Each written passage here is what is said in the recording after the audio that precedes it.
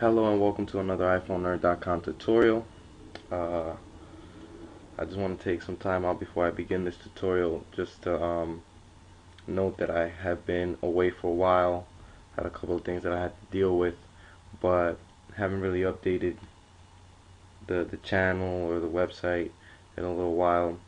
But I just want to announce that the website is going to be redesigned. The download area will still be available for everyone because I know a lot of people use it, and it gets a lot of hits as far as software and stuff like that. That's going to get an update as well. As far as the website goes, everything's going to be up to par real soon. I just hope you guys bear with me. This specific tutorial is for the iPhone 4. It also works on the 3GS, 3G, and the 2G. The reason I'm doing this tutorial is because I have the outdated MMS tutorial. I keep getting a lot of messages about it, and a lot of people that it doesn't work. It just doesn't work for some people because it's so old, it's outdated. So this is basically an update more for the people that are already running OS 4.0 and just want to get that MMS working properly. It does work on the iPhone. This is for people that have T-Mobile. If you have AT&T, you don't need to deal with this. It does work on the iPhone 4 and all the other previous models. So let's get right into this. First thing you need to do is open up Cydia. It's kind of hard with these tutorials to prove that I'm on an iPhone 4 because there's really no way. On the 3GS you could have proved because you had the compass and stuff like that. But actually there is a way. There is a way to prove that I'm on the iPhone 4. I'm just gonna do that. And we'll pop up the camera.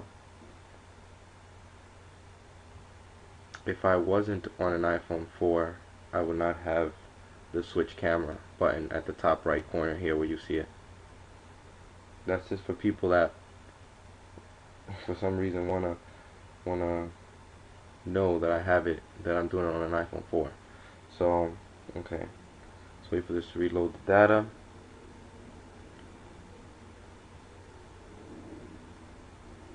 It's actually pretty quick on an iPhone 4. First thing you want to do is you want to go to Manage down here at the bottom. Then you want to go to Sources. It's reloading data. Let's just wait. Should be pretty quick. It's that 1 gigahertz processor.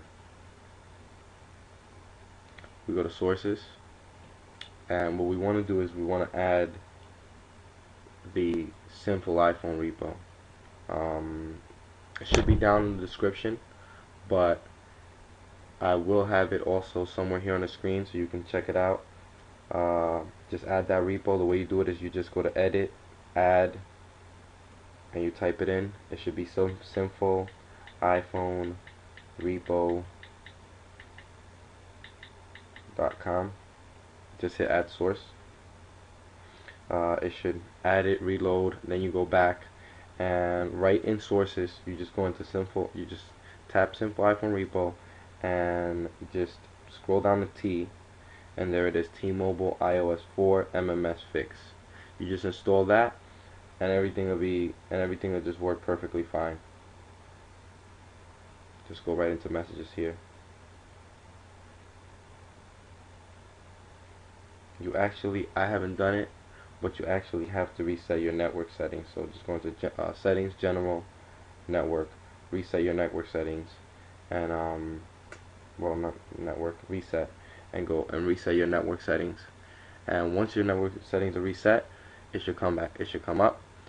Mine is not gonna come up because I don't even have a SIM card in here. Later on tonight I'll have the how to jailbreak and unlock the iPhone 4 tutorial, which is extremely easy. They've made it extremely easy to do it, so it should be a short brief tutorial on how to do that. Nerdload is going to be getting an update. A lot of people have been asking me about Nerdload. That's going to get an update. Everything's going to be updated in the coming weeks. If you have any questions, comments, please post them below. send me a message if you don't understand one of these things, or if it doesn't work for you. Just send me a message regardless, and I will help you.